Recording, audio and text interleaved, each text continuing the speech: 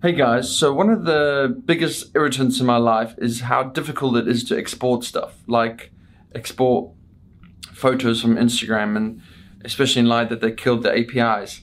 Now, on AWS, this is also a problem. For example, it's easy to import the zone file, but how do you export it? I don't really know.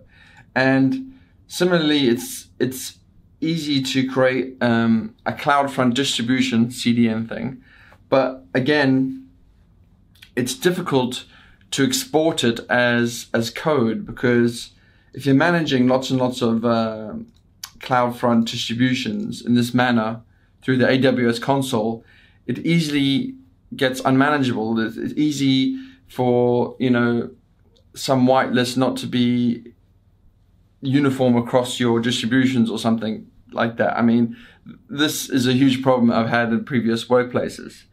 So you would think, like in the AWS world even, that they could maybe export this configuration into CloudFormation.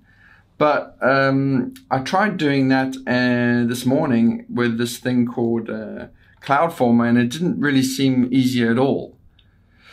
Similarly, third-party solutions like Terraform don't seem to have this sort of basic ability to codify the existing state of my CloudFront.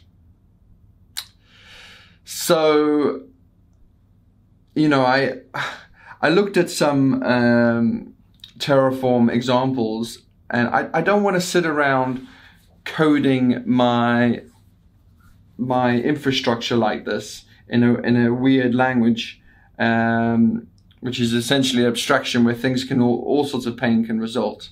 So yeah,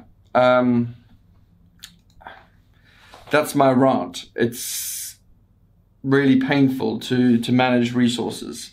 Does anyone know better? Please let me know. I think it's just a really frustrating situation here. But moving on, I'm just gonna plug away in the console, I guess. Oof.